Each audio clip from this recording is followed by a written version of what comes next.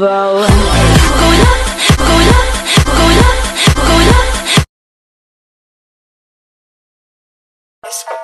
Her name is Margo. Not Margo or Mango. Yeah, someone said Wells Fargo. They call me Tiago. I don't know who's Margo. I just hit this lotto. I'm building up my cargo.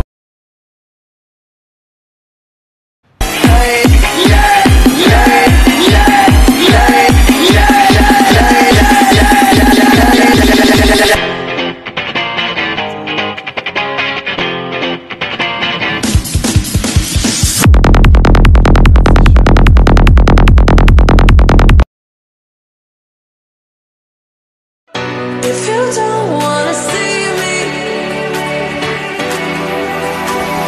did a full 180, crazy, thinking about the way. Alright artists, let's do this. 3-color challenge, go! Cry as you put all your nice organized colors in a bag. Tater Tot can't even contain all of my colors.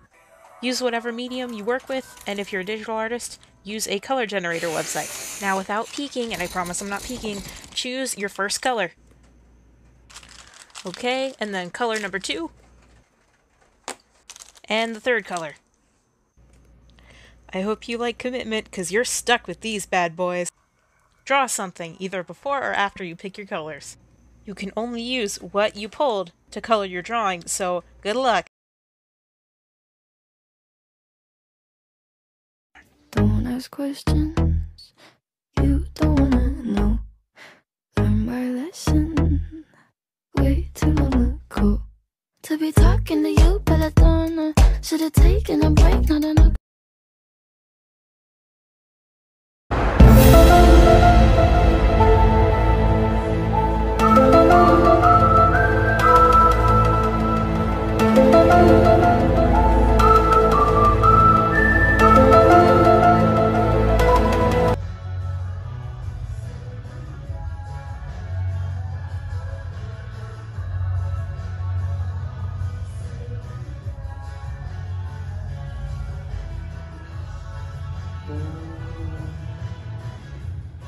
What is that? How to draw black people hair. First, get your hairline going. It can be as high or as low as you want it to be. The thing with black hair is that you can make any shape you want, y'all. You think I'm joking? Watch.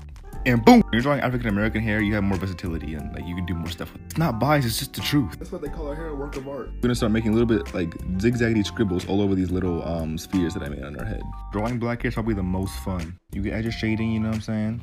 Break mine into little squares because like these are like sections of the hair. Like her hair got parted. Add shading and shit.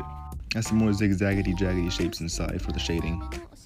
And then boom, some beautiful Bantu knots. For him, find the hairline. I'm gonna draw a big circle. Like a big one, a big Bantu knot. Then add more zigzaggedy jaggedy lines following that shape. Drawing an afro is probably the easiest one. Shade it in. Why he look like me a little bit? Erase! Add more zigzaggities.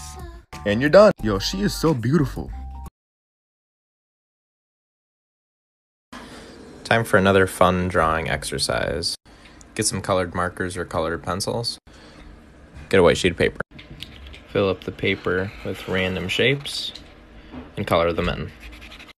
Boom, now fill up the rest of the page. Kind of like this. And then without any planning, add some faces to all of them. There's one, now time to fill in the rest. And then I added in some details, and this is what I came up with. Try it for yourself and let me know what you think.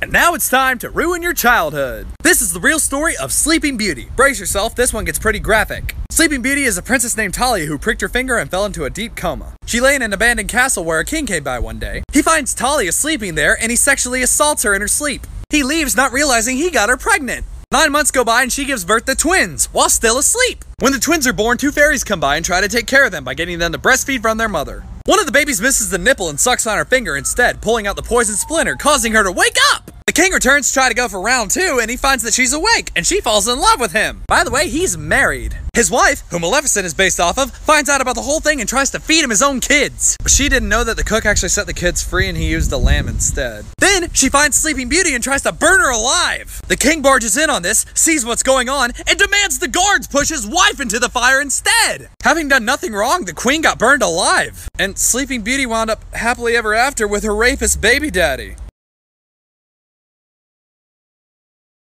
Alright guys, I got an idea. Get your pencils. Okay, draw something. Now erase it.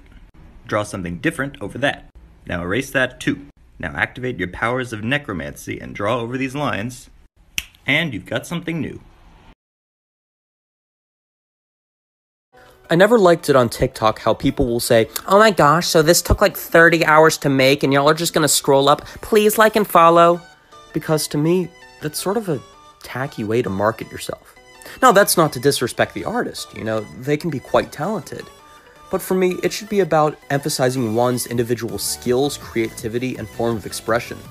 I've accepted myself that not everyone is going to see my art, so why should I guilt people into feeling bad and like terrible people if they don't like and follow? Not everyone is going to see your art, but for the people who do, it should be up to them to decide if they like it. I can't escape this now unless you show me.